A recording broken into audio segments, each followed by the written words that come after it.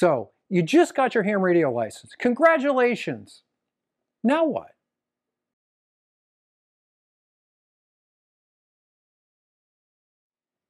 Hey everyone, welcome back to the DX Engineering channel. I'm Michael, KI8R. So, you finally got your ham radio license. You bought a book, you took a class, or maybe you had an app on your phone to study. Okay, so now what? Well, the answer really depends on your interest. Ask yourself, what got you interested in the hobby in the first place? Well, for some people, that answer is easy, while for others, they may only have a basic idea of what ham radio is all about. Still, others may feel lost and really don't know what to do from here. I talk to people every week who are either interested in ham radio or just got licensed. One of the first questions I ask is, who do you want to talk to? Some people will say they want to stay in touch with a friend or a relative, while others are interested in talking to people around the globe. Still, others are interested in having it for emergency communications. So whether you just got your technician, your general, or you went all the way to extra, you probably have questions about what is next. One of the biggest problems with ham radio tests today is that they do little to help you get started on the air. So let's take a look at some practical ideas to help you get started. Connect with a local ham radio club. You can find a local ham radio club by going to the ARRL website and clicking on Find a Club, or just by Googling Ham Radio Club near me. Many clubs are more than just social groups. They can be a great resource for learning more about the hobby. Some clubs have activities such as field day, teach license classes, or offer classes to learn CW.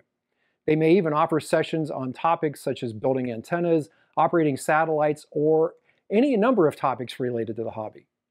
Check out your local club and get involved. Find an Elmer. An Elmer is someone who is experienced in the hobby and can mentor you in your ham radio journey. Find someone who will take you by the hand and help you get moving in the right direction. An Elmer will take you under their wing and provide you personal guidance. They will answer the thousands of questions you have and will help you get on the right path. YouTube. A great way to learn more about the ham radio hobby quickly is YouTube. There are plenty of good ham radio channels on YouTube these days, such as Ham Radio 2.0, Ham Radio Crash Course, and of course, the DX Engineering channel, along with a host of others. This is a great way to start learning more about our hobby. Public service. If public service is something you're interested in, get involved with groups like ARRS, which is the Amateur Radio Emergency Service, RACES, which is Radio Amateur Civil Emergency Service, or a local ham radio club. Many of these organizations offer support for walkathons, bike races, or many other events, as well as being involved in emergency situations such as coordinating with local law enforcement during or after a hurricane or other severe weather event. EMCOMM. EMCOMM is primarily centered around emergency communications and is sometimes associated with the prepper community. What kind of emergency are you preparing for, and who do you want to be able to talk to? Don't be someone who buys a radio and sticks it in a closet for what may happen someday. Doing so will leave you not knowing how to use the radio should there ever be an emergency. Spend time with your radio and learn how to use it. Get an understanding for how propagation works on the different HF bands, and practice these skills constantly. This will be invaluable should that day ever come.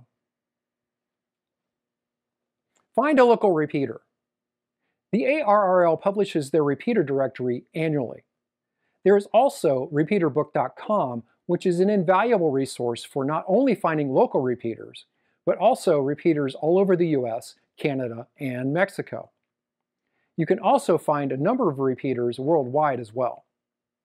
There's also RFinder, which has a subscription service and apps for iOS and Android.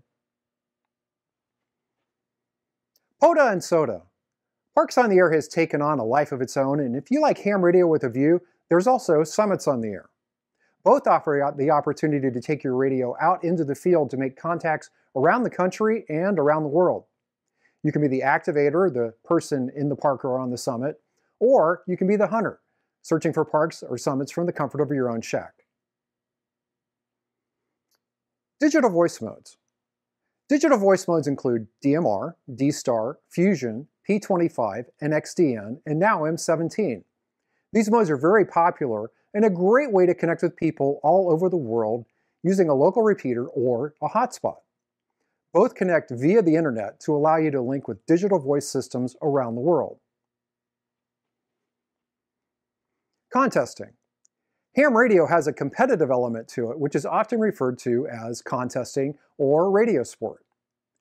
There are a number of contests throughout the year, with the goal usually being to make as many contacts as possible during the contest period. The rules for a given contest will define the mode used, the time period, and the kind of information to be exchanged. This can be a great way to find new countries that you haven't worked before. Weak signal VHF and UHF.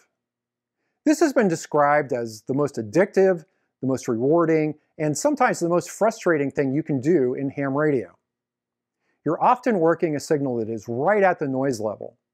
These frequencies can be enhanced by a meteor trail or a sporadic E opening.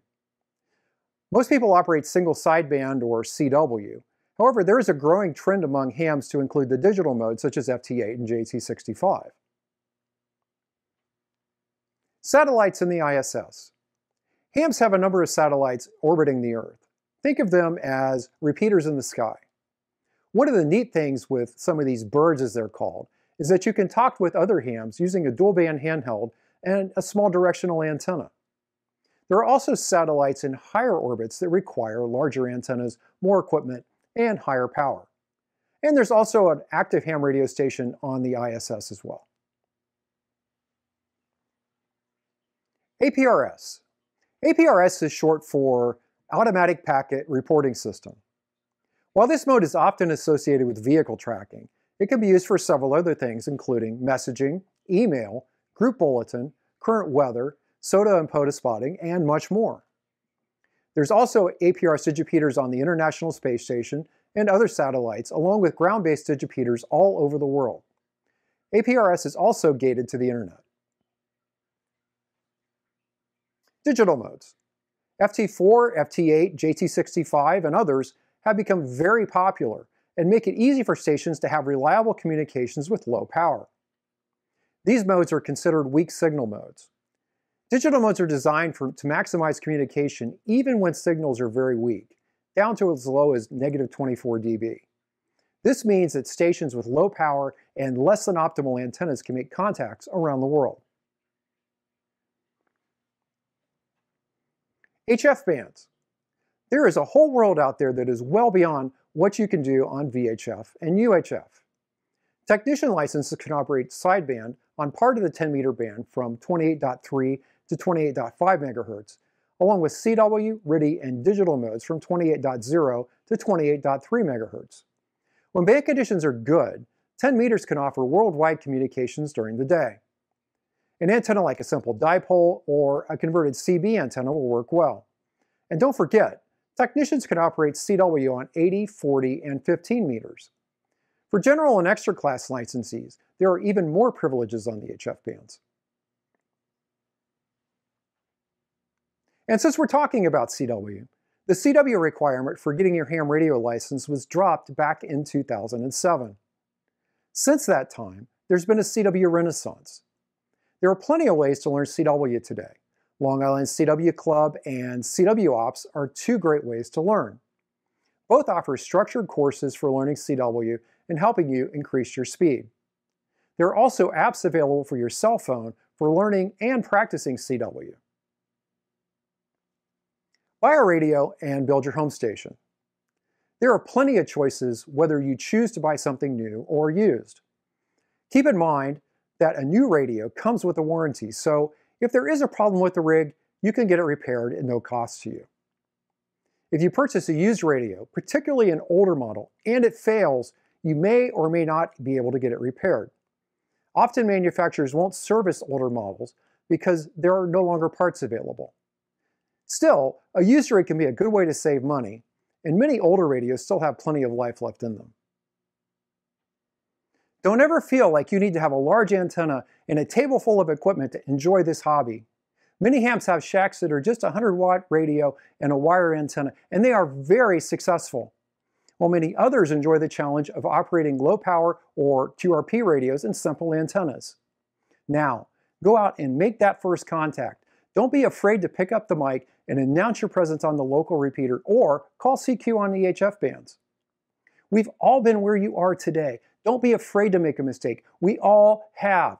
You will get the hang of it quickly. Don't let the fact that you're a newbie keep you from asking questions. Get involved in your local club. Don't be afraid to try new things. Remember, ham radio is a hobby of 100 different hobbies. And if you just got your tech license, keep going. Use the momentum to get your general and extra. You'll be glad that you did. Now, I'll put links in the description below for all the things that I mentioned in the video today.